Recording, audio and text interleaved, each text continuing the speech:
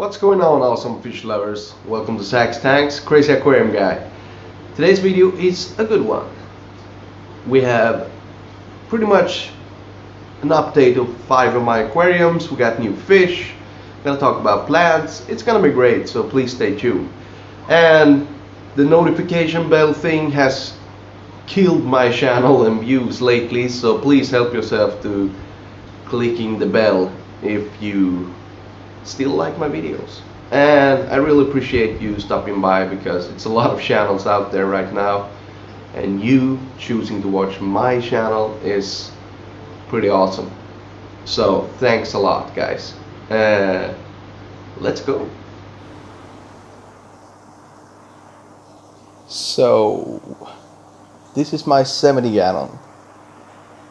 I used to keep trophies in here, but it came to the point I have 14 aquariums in my apartment, and I got a really rare opportunity to keep a certain fish that I want to keep more than I want to keep the trophies.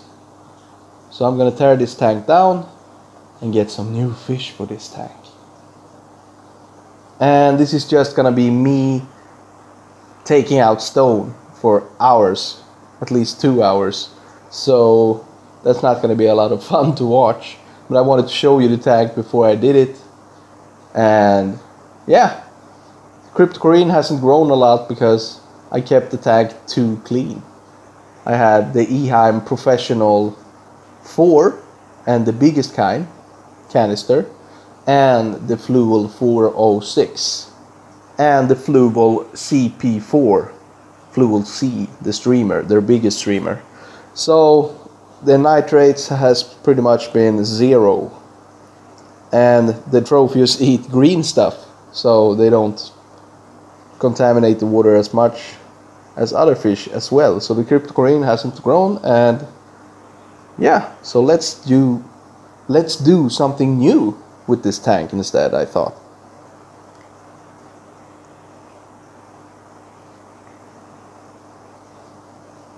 Yeah. This is all the stones. And that beach towel is huge, by the way. Doesn't look like a big pile of stones because that fish net is actually big enough to fit the fahaka in it. So, but a lot of stones. I don't know what I'm gonna do with them, but something in the future maybe. I love carbon stones, so I'm sure I can use them for something. And here I wanted to show you just quick that underneath the pile of stones, that was super clean. One intake from the 406 in the end there was enough. Some people asked why when I bought all the stones and made a big pile, that they had theories that it wasn't going to stay clean. And this is just a quick look at my 75 gallon cube, because I'm about to move some community fish into there. So working late night here, guys. Love to work at night. Feels like all the good ideas are still out there. And yeah, this is how quickly I changed my mind. I'm gonna put the rose tetra in with the candy stripe plecos in the hallway. But first things first, I'm gonna take everything out of here to easily catch all the fish. Because I put everything out, since it's only hardscape, and it's pretty easy. It's like 4 pieces of driftwood and a couple of caves. And then it's gonna be super easy to catch the fish. And of course drain the water 90% as well. Because I'm getting a new fish, guys, but that is probably in the thumbnail. So, but I want space for that fish. This is the 100 gallon tank, but still I'm gonna take all the other fish out, because he's big enough to eat the swordtails. And if not, maybe the swordtails can be assholes sometimes. So I don't want to keep them in with the new fish. So I'm going to take everything out and do something new. And this is one of my favorite plecos, the bristlenose plecos, but this is my favorite color of them. The blue ones The yellow ones, sorry, with blue eyes, and this is a female. They've been living with the trophies and getting picked at, and they didn't have a cave in there, but in my guppy tank I am sure they will breed as soon as I put them in.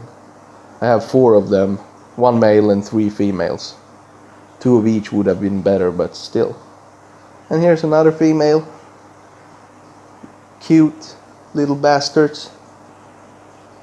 Really like the yellow ones with blue eyes. That's my favorite. So you should always keep and breed your favorite fish, otherwise it's not gonna be worth it in the end. So they are pretty expensive where I live, so they're gonna make me quite a bit of money as well. Yeah, the new scape. I did it like a sculpture thing instead in the middle, so the fish can swim around and round. I'm not sure I'm gonna keep that long term, but I think I will, but I'm not sure because all the turtles are hiding behind it now. They hang around like monkeys in a tree.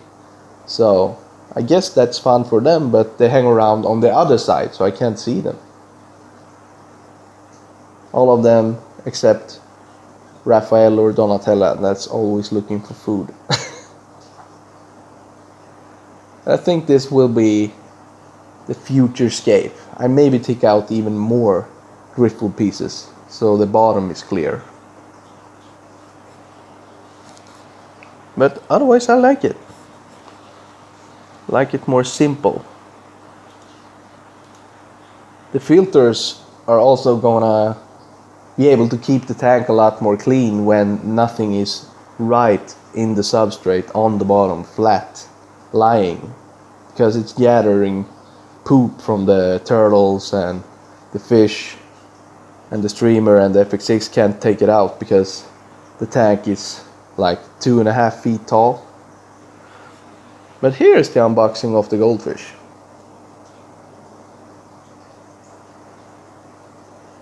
I went on my awesome scooter to go and get it. I also got the bonus bag. I'm gonna show you that one later. But my apartment is staying so super hot, so I have like 81, 82 degrees in here sometimes.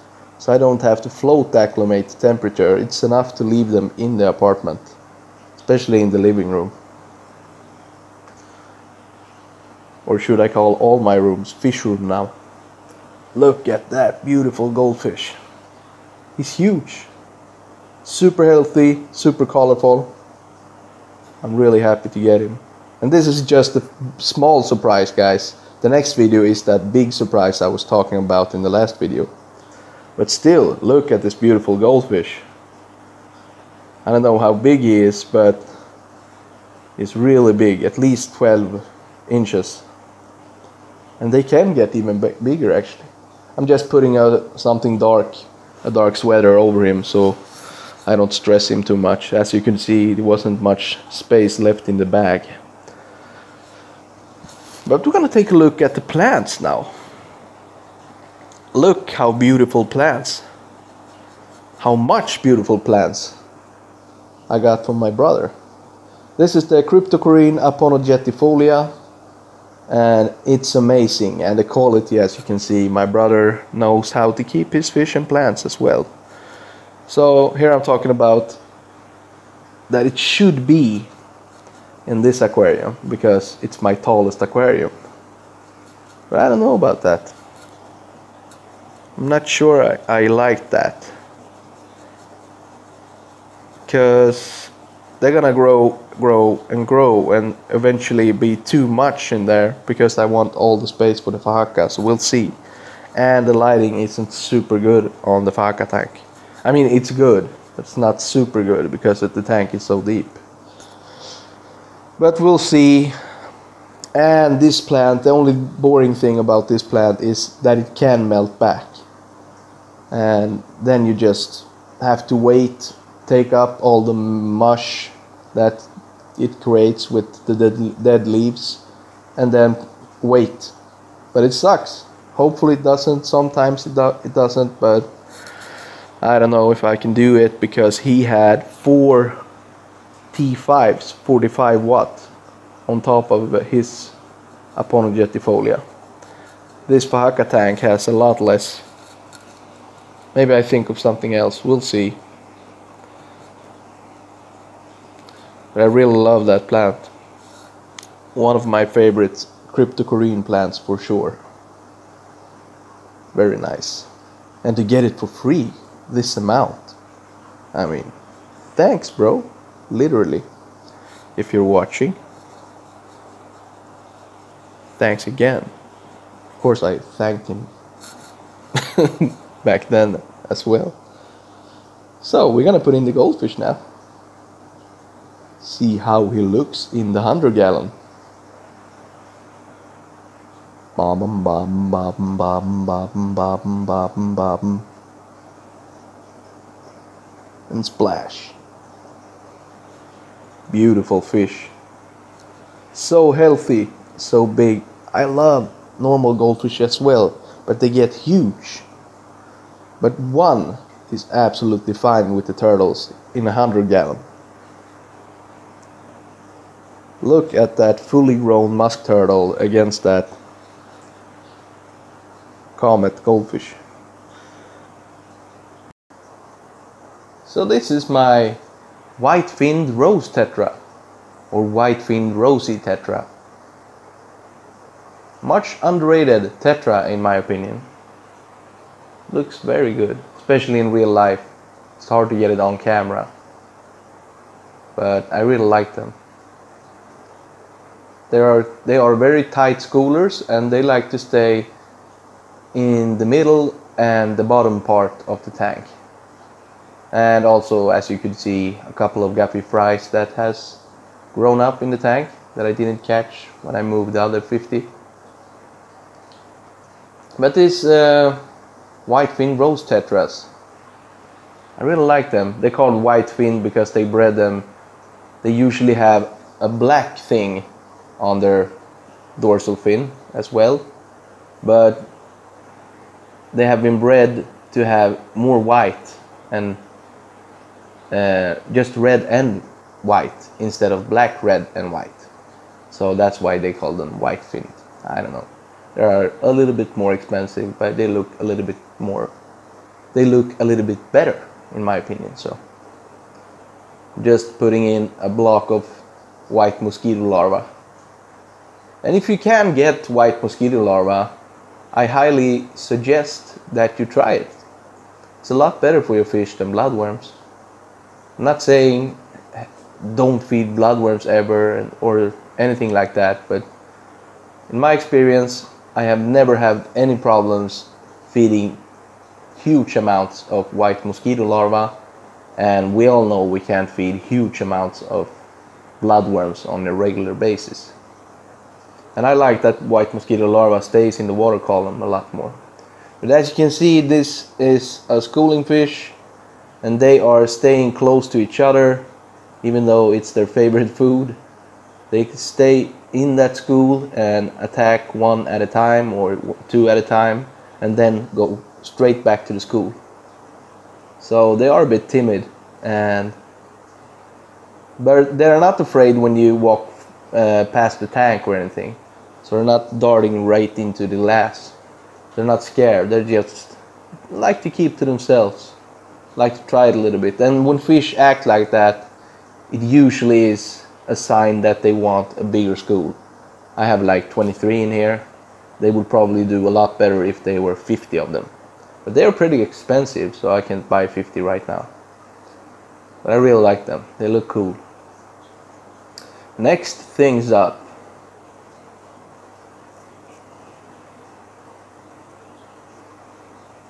My 8-gallon cube that I keep in the kitchen with an Aqua Clear 50 and a lot of guppy grass, as you can see, and a few ramshorn snails, and of course my shrimp. But I can't see my shrimp anymore because that huge piece of guppy grass is covering the whole tank now, as guppy grass do if you give it good lighting, or I would say decent lighting. but this was good lighting. Two 6 watts LEDs, so 12 watts of high quality LED on 8 gallons. That is pretty crazy, actually. I should take one out. But I like how fast the plants are growing in that tank, and I want the plants to grow fast, because this cube, this 8 gallon cube, is almost no maintenance. I change 50% once every 4 weeks, maybe once every 6 weeks sometimes.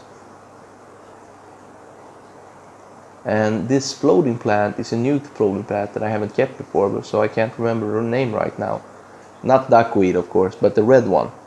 And they stay small like that. You compare it to the duckweed and you can see it's really small. It's really small and a bit red in color, and I really like it. That's how I got the ram's horns. I bought the floating plants on the Swedish version of eBay. So just a quick update on this tank. I'm not sure, I may take this tank down. That's what I wanted to show you guys before I do that. Or if I do a rescape, I can show you how it looked before. And it was a long time ago I showed you the tank. It's close to the window, so I'm having algae problems, but not anymore. Now I have the guppy grass instead. But we're gonna take a look at the goldfish one more time, because now it's been in his aquarium for a couple of days. Take a look at that beast. Look at the colors. I mean, this is what you get when you feed your goldfish high quality food. This was picked amongst hundreds of goldfish that looked completely ordinary, but my brother feeds his goldfish the same foods as I do. Repashy super green with red rum in it, or Repashy Soylent green, or Repashy Danduranda. I don't think he's tried that one, but he also uses New Life Spectrum Ultra Red on goldfish. But if you don't want to do that, like I said in the last video, buy Sinking Hikari Cichlid XL. It's good as well, but New Life Spectrum is my favorite.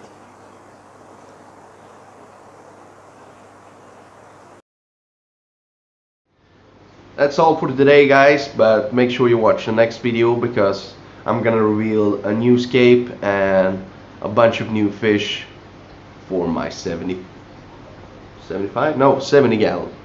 So have a good day, and like I said, click the notification bell if you still like my videos, because yeah, I hate YouTube right now.